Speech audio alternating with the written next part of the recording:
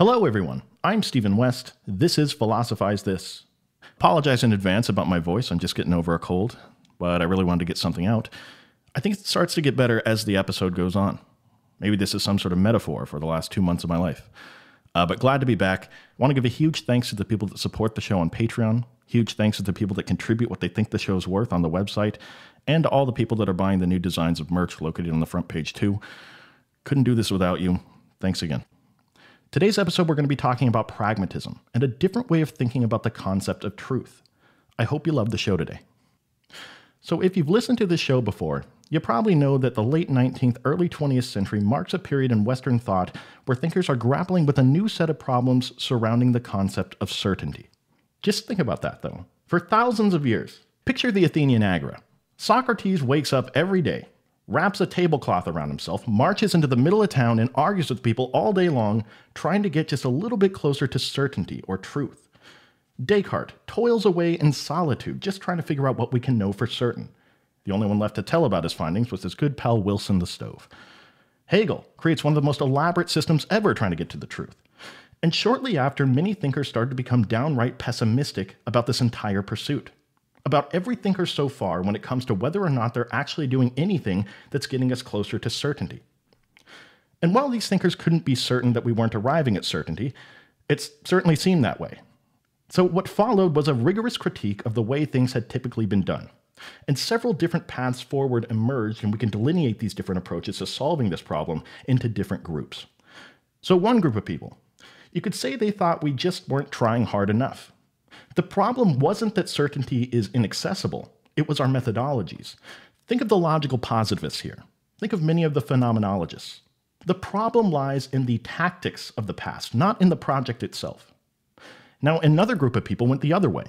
Maybe we'll never be able to ultimately verify the integrity of our philosophy, but it is still undeniably useful or necessary. Sometimes people talk about these two groups responding to this issue as one of the major forks in the road at the beginning of what would become the continental and analytical divide in the 20th century. But a school of thought emerged that was trying to find some sort of middle ground between these two different types of thinkers. Thinkers like Charles Sanders Peirce, William James, these guys and people like them would later go on to become known as the pragmatists. But something interesting I want to consider here at the start is that we should all remember none of these thinkers set out thinking of themselves as pragmatists.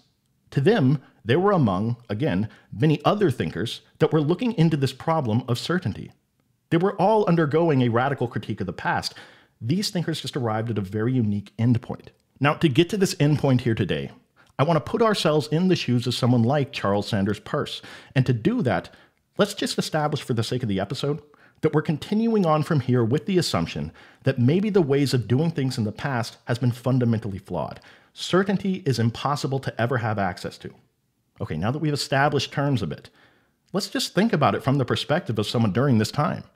So if certainty is impossible, then our concept of truth within human affairs cannot be directly connected to certainty. Yet, we say things are true and we say things are false all the time. One of the questions that would have concerned Peirce and William James would be, if that is true, then what have we humans really been up to for thousands of years? Well, a couple things we do know. One, certainty has generally been the ideal to strive towards when it comes to the validity of an idea. We think we know things, new information emerges, and an idea is more true if it seems to correspond with reality in a more accurate way than the old idea. Philosophers have spent lifetimes creating ideas that can stake a claim to certainty. All throughout the history of thought, you can see several times they think they did the job. So if you're Charles Peirce or William James, and you're trying to figure out what we've actually been up to, maybe a good place to start would be to look at a few of these attempts by thinkers where they thought they got it right. Because if you're a pragmatist, you are highly skeptical of this imperative towards certainty altogether. Why is being certain about things so important anyway? 3 big attempts at certainty they're going to reject are solipsism, the correspondence theory of truth, and foundationalism. And they're going to get to the bottom of the presuppositions we've been making about truth that led to these mistakes in thought. So let's start with solipsism. The solipsism bumper sticker would be, I think, therefore I am. You know, the tradition of Descartes and Locke. Remember Descartes' point when he says that. The only reason he's thinking about his individual consciousness at all is because he's trying to find something we can be absolutely certain about. He stakes a claim to certainty by saying, well, the very fact that I'm thinking means I must certainly be a thinking thing. Maybe we can't know anything else for certain outside of that. Knowledge of the world may always be fallible, but it is impossible to deny that I'm having thoughts. Descartes, of course, built things he thought were certain on top of that, but we can see the machinery he's trying to use to ground knowledge of things in certainty. So it seemed, for a while, like Descartes had done it. Certainty had been achieved, and balance had been restored to the universe. But it didn't take long for thinkers to find flaws in his reasoning, and people like Peirce and James would be the beneficiaries of that critique. In fact, to them, not only had Descartes not arrived at certainty, he succeeded in getting many thinkers after him on this delusional quest for certainty, completely over-indexed on the importance of the individual consciousness. First of all, they would say, we have no reason to assume that anything I claim to know about my consciousness is any more reliable than my knowledge of the outside world. So if we can't ever have complete certainty about the outside world, we can't ever have certainty about the internal world either. We are always inferring things about our individual consciousness, which is to say it is always inferential, is what they call it. One thing to make clear here, though, is that the brain, for someone like William James, is far too complex to ever understand fully, let alone consciousness. How can we ever use it as a tool to stake a claim to certainty and still be responsible thinkers? So this led to another strategy by thinkers. They said, okay, maybe it's true that consciousness is inferential, which means that we experience things and often infer things about them in order to make sense of them. We plug them into this inference framework that we have that gives them meaning to us. Okay. What if, as a solution to that, we tried to just look at the raw base experience before any sort of inference had been made at all? I mean, if we are self-aware of the fact that we're making these inferences about things, then hypothetically, couldn't we spot them when we see them? A lot of thinkers tried their hand at figuring out a way to do this. But when you're Peirce and James, and you're looking for that presupposition that deceived all these people, it would be this belief, that they believe that we can actually gain access to some deep, fundamental level of experience that exists independent of these inferences of the mind perceiving them. Peirce rejects this completely, obviously. See, to him, it is impossible to use thought to access an object in the world without making these inferences. The inferences are the mediator. They are the necessary bridge between thought and objects in reality. So in a way, for Peirce, cognition itself requires inferences about objects to even get off the ground at all. So if you're really sitting around saying, I'm going to be a philosopher today, I'm going to solve some of the problems of the universe. Today, I'm going to get rid of human judgments. Yeah, that's a problem. I'm going to create a system that just removes all judgments, inferences, relations, every cognitive faculty I have, and then I'm just going to sit here in my front room naked and just let the photons wash over me. If you really believe that, Peirce might think, well, he'd probably think you need a new hobby, maybe quilting or something. But he'd also say that all you've really succeeded in doing there is to create a new set of inferences. There is no essence to a thing if you're a pragmatist. To understand something is not to access some foundational essence rooted in the universe. To understand something is to know all of the ways that thing has consequences on behavior or human action. And here's the big point. Once again, we evoke the concept of truth all the time, and clearly certainty is not what we're getting at. Then what is the meaning of truth? What really makes something true or false to us? Pragmatists are going to lean heavily towards something called the convergence theory of truth, or the idea that something is deemed to be true. Because take any issue you want to know the truth or falsehood of. The truth is the conclusion that all the people looking into it will converge upon given enough time. The group of people rationally trying to get rid of false ideas and converge upon true ones, that is the true determiner of what is true. This convergence of minds and inferences is all that we have to determine what we call truth. And more than that, it's all we've ever had. We just thought we were trying to access certainty. But this really is a social process. For Peirce, the meaning of your actions isn't located up in your brain somewhere, but in your public acts. Actions speak louder than thoughts, I guess. So in this way, truth is a tool, not some piece of reality that we're uncovering.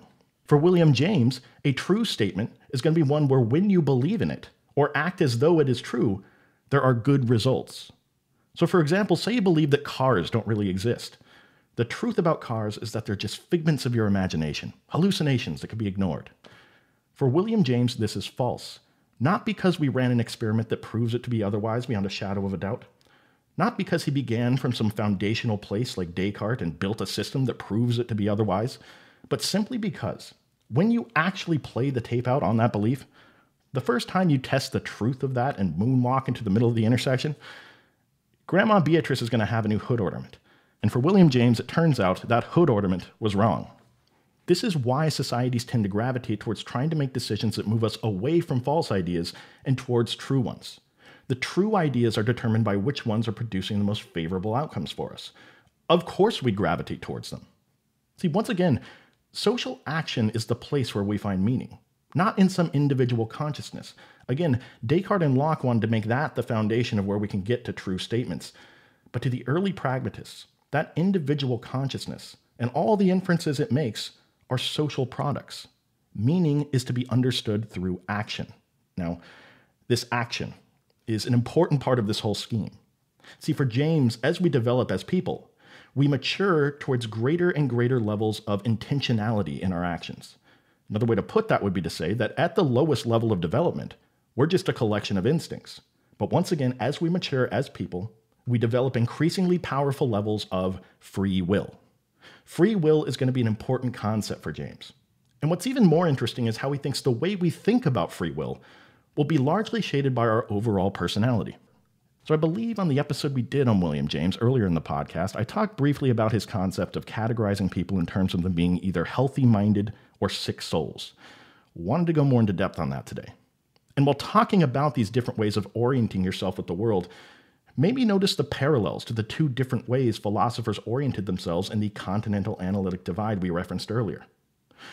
So when talking about writers he read early on during his life, he describes it like this, quote, "One can but recognize in such writers as these the presence of a temperament organically weighted on the side of cheer and fatally forbidden to linger, as those of the opposite temperament linger over the darker aspects of the universe." End quote. People weighted on the side of cheer, as he said, are the healthy-minded. He talks about these people at one point as though they were born with a bottle of champagne with their name on it. These are people that value, quote, courage, hope, and trust, and a correlative contempt for doubt, fear, worry, and all nervously precautionary states of mind, end quote. So basically, they wouldn't like your boy Steve. But the other approach is that of the sick souls. And try not to infer any sort of negative connotation when it comes to that word sick, as though William James is trying to say that these people are weak or flawed in some way. He actually thinks some of the greatest people ever have been of this sick predisposition. It's not any worse than the healthy-minded approach to him. He just uses the word sick to denote a malaise that comes with an awareness of the evil present in the world and an unwillingness to ignore it. The healthy-minded person says, well, of course there's evil in the world, but I'm going to focus on, preserve, and generate all the good there is out there, positive thinking. The sick soul says, look, you can't just buy a self-help book that tells you the power of positive thinking, ignore the very real twisting knife in the side of the world, and feel good about yourself. The healthy-minded say that in a world where you can choose to focus on anything, why not focus on the good rather than ruminate on all the negative? The sick soul says in a world where you can focus on anything, the good will take care of itself. The issues that warrant our attention are the ones where there's problems for us to solve. James says, quote, "We can see how great an antagonism may naturally arise between the healthy-minded way of viewing life and the way that takes all this experience of evil as something essential. To this latter way, the morbid-minded way, as we might call it, healthy-mindedness, pure and simple, seems unspeakably blind and shallow. To the healthy-minded way, on the other hand, the way of the sick soul seems unmanly and diseased, with their grubbing in rat holes instead of living in the light, with their manufacture of fears and preoccupation with every unwholesome kind of misery. There is something almost obscene about these children of wrath and cravers of a second birth." End quote. Just to be clear, these two approaches are clearly not a binary opposition. They exist as poles on either side of a massive spectrum. People fall all over the spectrum, but they may tend to gravitate towards one side or the other. But the good news is that there's mobility across the spectrum. James says that for anyone that finds themselves, say, in the sick soul side of things and wants to change it about themselves, there is hope. He believed you definitely could change the way you orient yourself.